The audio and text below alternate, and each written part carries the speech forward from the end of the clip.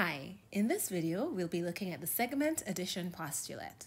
Now that's just a really fancy way of saying when you have a line segment and you have that line segment divided into parts, the sum of the parts is equal to the whole. So nothing crazy there. So I'm going to be using my highlighter, and I have one part over here on the left and I have one part over here on the right. And all I'm saying here is that if we take that yellow highlight and we add it to the blue highlight, we get the overall total. All right. So again, the yellow highlight plus the blue highlight will give you the overall total. So what does that mean in terms of the math that we're actually doing here? So if we have 2x minus 16, that's what we have in the yellow, and then we add it to, let's put this in parentheses, and we add it to 2x minus 14, we'll get the overall total. So overall, that is equal to 18 units. So now it's all a matter of whether or not you're able to do the algebra. So we have 2x minus 16 first. We don't need that in parentheses any longer. And then we have plus 2x minus 14. So you might be wondering, why did I have the parentheses in the first place if I'm just going to take the parentheses away and nothing changes?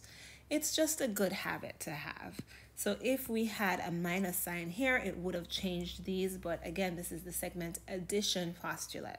So actually none of these signs end up changing. And then we end up getting 18. So now we look for like terms and use a different color highlighter. So we have with the x's over here, and we have just our numbers in pink. And so when we add 2x plus 2x, we get 4x. And then when we add negative 16 minus 14, we get negative 30. And that is equal to 18. All right, so now we're almost done. We're just going to try to isolate the x. So as we're trying to isolate the x, we notice over here we have 30 subtracted. We have to do the inverse operation. So add 30 to both sides. And we get that 4x is equal to 48. And now, as you may know from Algebra 1, the operation between here is multiplication. So in order to get the x alone, we have to divide by 4. We have to divide both sides by 4. And so we end up getting that x is equal to 12. So now, I didn't actually ask a question here. If the question was find x, then the answer would be x is equal to 12 and we'd be done.